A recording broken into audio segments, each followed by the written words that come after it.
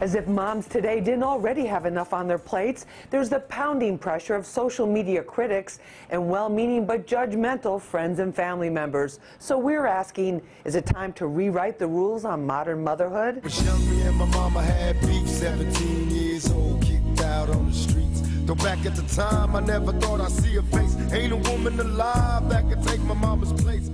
Tupac Shakur's song about his mother, Afeni Shakur, who recently passed away, is a classic tribute to a mother's unconditional love.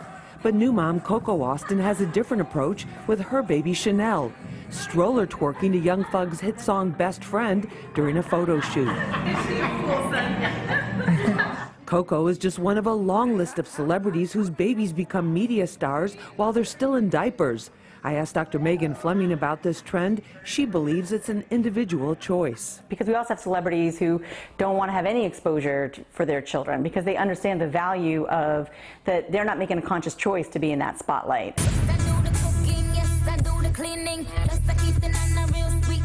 We have to bring down the perfect moms. Are those store-bought donut holes, baby? I am going to destroy it. That clip from the new film Bad Moms pokes fun at the reality of female competition. But it was no joke for fitness model Chantel Duncan.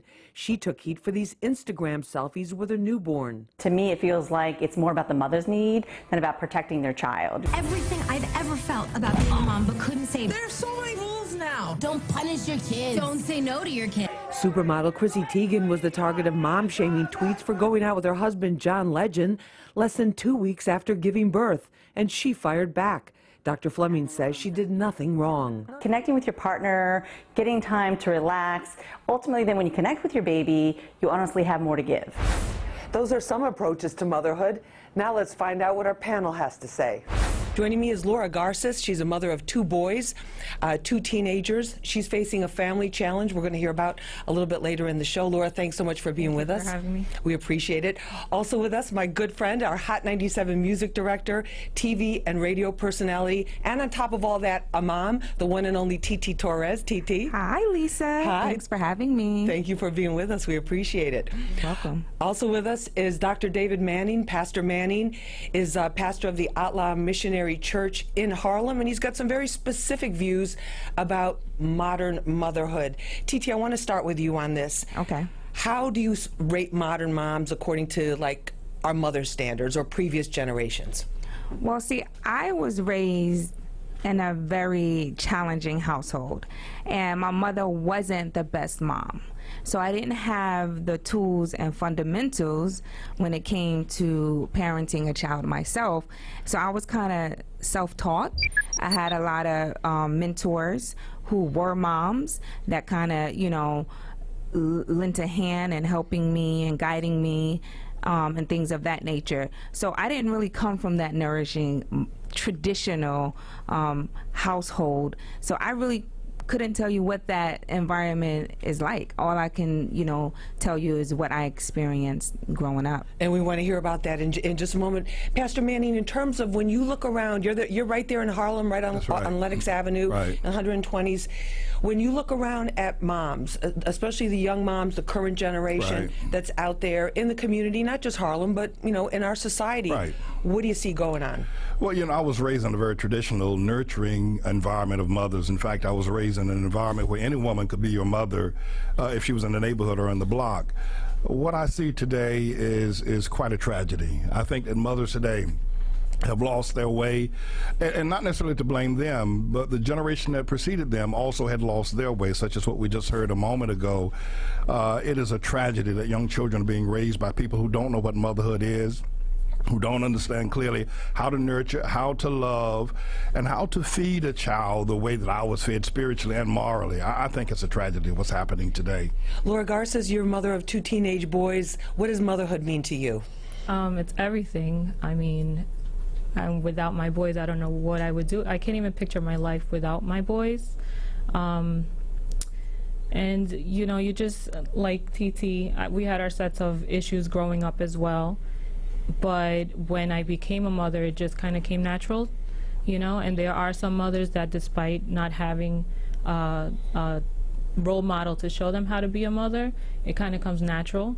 you know, and like the pastor said, there are some tragedies and some women lose their ways, but I think some women it just comes to them.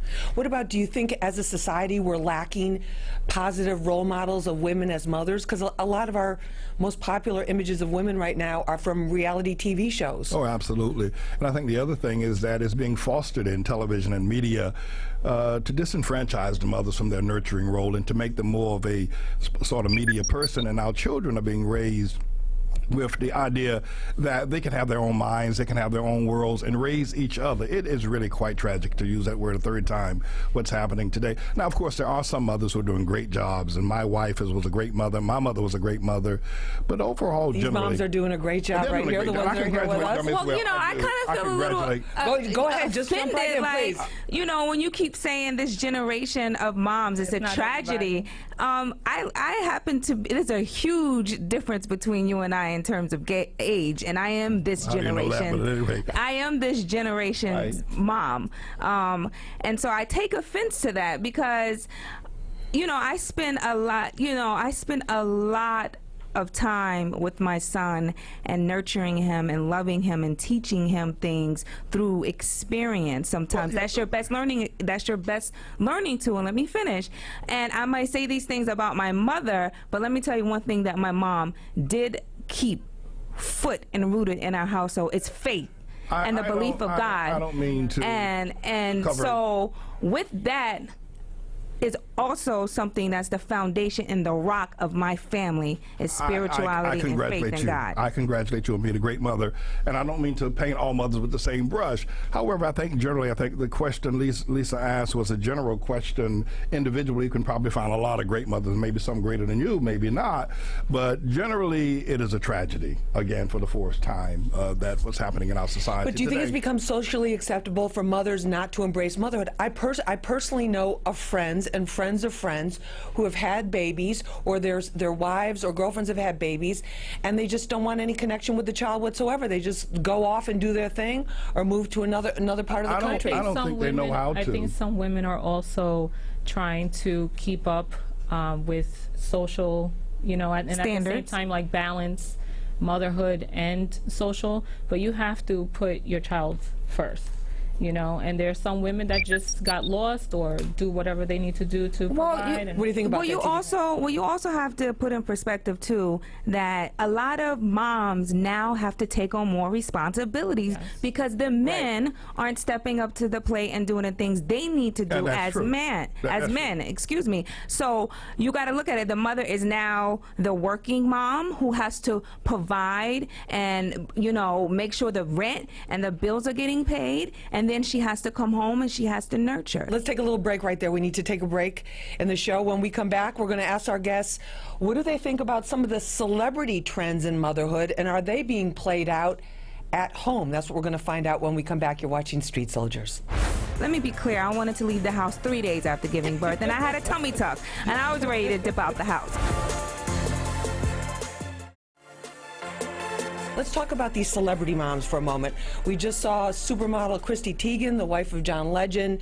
She took a lot of flack on social media for going out to dinner with her husband 10 days after giving birth to her daughter. Laura, what do you think about that?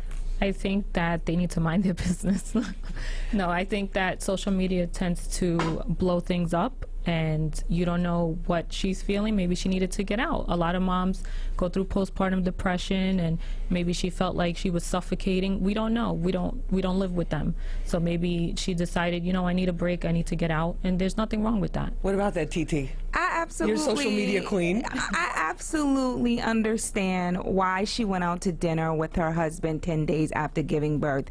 Let me be clear. I wanted to leave the house 3 days after giving birth, and I had a tummy tuck, and I was ready to dip out the house. I mean, you know, people don't understand how hard it is to give birth, number one, and number two, your life literally goes from 0 to 100 real quick. Sleepless nights, loss of appetite, barely feeling normal again. Your whole body, like for me, it took me literally maybe 2 years to feel normal again. Wow. So for her to go out and enjoy a dinner with her husband, maybe she deserved it, you know? Pastor Manning, what do you think about this? Well, let me win some points here with everyone and say I agree with the Oh, why panel on start the- now? Why start now? But, you know, actually, the issue is here is that was normal years ago for a mother to give birth to a child and go back to work, not just go out to dinner, but go out to work, go back to work a week later. So I think that there's a lot being made out of the fact that she went out to dinner because women return to their workplace, as I just stated, Right. after giving birth. So this is not really a big deal unless we're now looking at women who feel that they should stay home for a month with the child after the birth of the child. But there is a bit of that competition between stay-at-home moms versus moms who are in the workforce. Yeah. And that, you know, for example, even with my son, you know, there's a lot of stay-at-home moms in my community. But again, they can afford to stay at home, and their husbands are the head of the household and providing for their family. And that's, in my opinion, a luxury if you're able to do that. It should be the woman's choice, I think, or the It should family's choice. absolutely be the woman's choice or the family's Well, choice. unfortunately, in a lot of those households where I come from, women are the heads of households, and they give birth to children with no husband or no man in the house, which I think, again, is an awful thing that's happening with the understanding of motherhood. I think the motherhood, what we ought to be talking about as well today, is that women believe they can be mothers without fathers, without having husbands, that they can bring a child into the world without having a father to help nurture that child as well.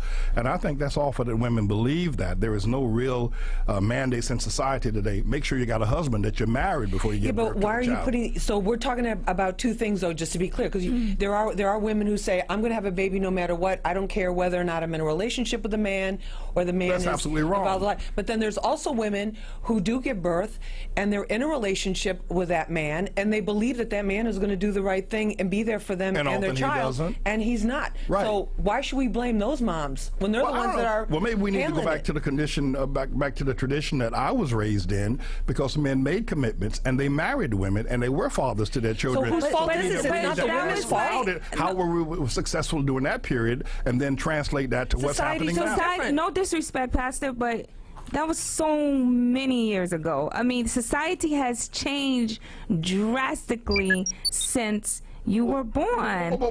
Yeah, it has. Here's what maybe we need to change it back. We need to dial it back to what it was previously, is all I'm saying. Maybe I'm not communicating it, but we need to dial it back to a time where children are treated to the having a father and a mother in the Well, the household. thing Well, is- here's Laura, what, what here's about what that? I agree with you They on. deserve it. A child deserves a father. Yes, and I agree with you on that point. In an ideal Absolutely, a child should have a father in his life, especially a little boy, because at a certain when they become Girls a certain too. age. Oh yes, Girls and absolutely, boys. girls too, because a man is their father is supposed to be the first person to show them love and intimacy. That comes from a father. but Right. But I think there is a time when a boy does grow up and he needs that man to show him how to be a man, and I don't think a mom can teach him that. All right, we're going to take a short break. This is Street Soldiers. I'm your host, Lisa Evers. We'll be back right after this.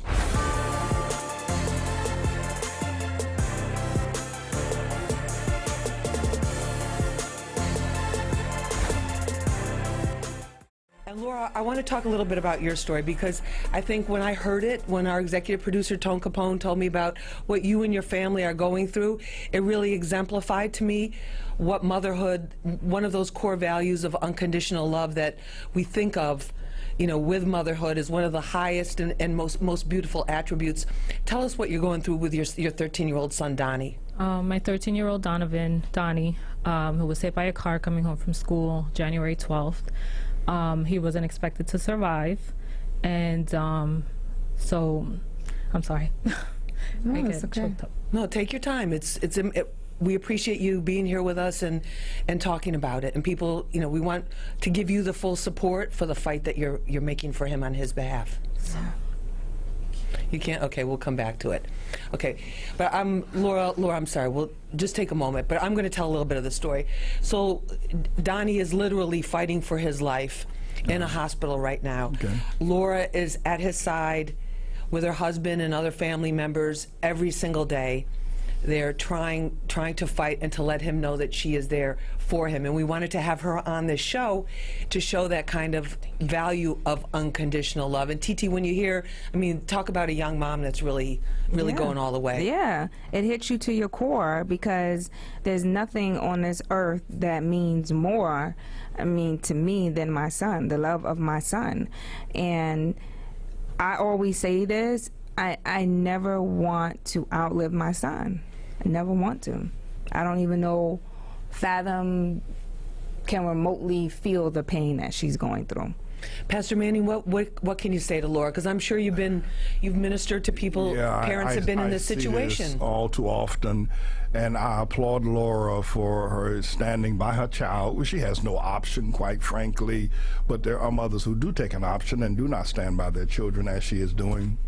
And I just applaud her and want her to know also that I will pray for you.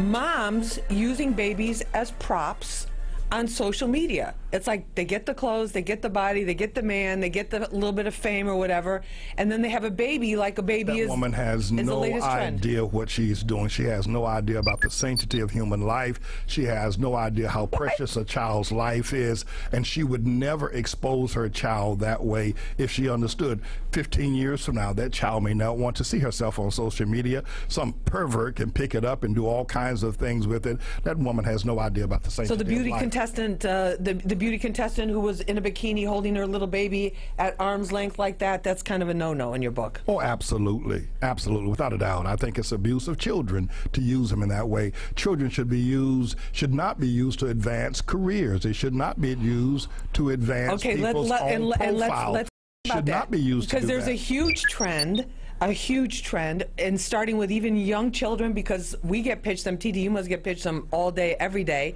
with parents trying to relive or live out their fantasies of being a rapper, a model, an actor, a singer, some kind of celebrity through their child. So at the age of 4 or 5, they have the kids out performing, they have the kids in beauty contests, they have the kids in all of these kinds of things. Well, what do you think? What do you guys think about that? If they're doing it out of love, like, you know, they want to see their child progress or whatever, and that's their outlet, that's different. But like you said, there are some mothers that do it for the wrong reason. There's fathers too that push the kids. Yeah, like, but you know, I agree with pushing your child if that is their passion. I don't believe in forcing your child to do things that you would have wanted for yourself. But like for my son, I have him in everything: music, soccer, taekwondo, like, and education is big in my household. I want him to be well-rounded. But to introduce them to all these things to see what they like. Mention of are acceptable things.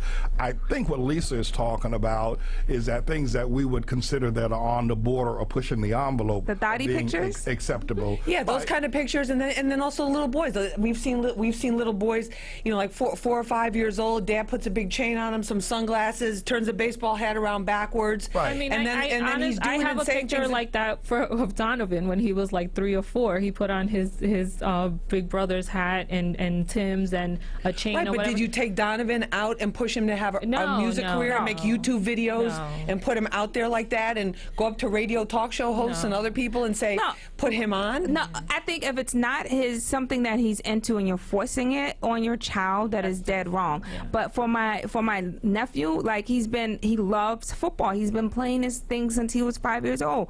That's his passion. That's what he wants to do. It is my job as his parent or as his guardian, because I can't take nothing away from my sister. She's an amazing person to him. It's my job to steer him in the right direction and to teach him, if this is what you want, this is what you got to do. We're out of time, unfortunately, but I want to thank all of you for being with us. Laura Garces, our thoughts and prayers to you and your family and to Donnie Thank you. for full and complete recovery. I have faith that he will. Yeah, we do too, and we appreciate you taking time to come here and share your story. It's so inspirational, and I think for a lot of people listening and watching, it just puts everything in perspective. And TT Torres, thank you so much for being with us. Thank you for having me. We really appreciate it. And Dr. David Manning, Pastor Manning, thank you so much for being with us. Remember, use your mind. It's your best weapon. I hope it's your only weapon. I'm Lisa Evers. Let's push for peace.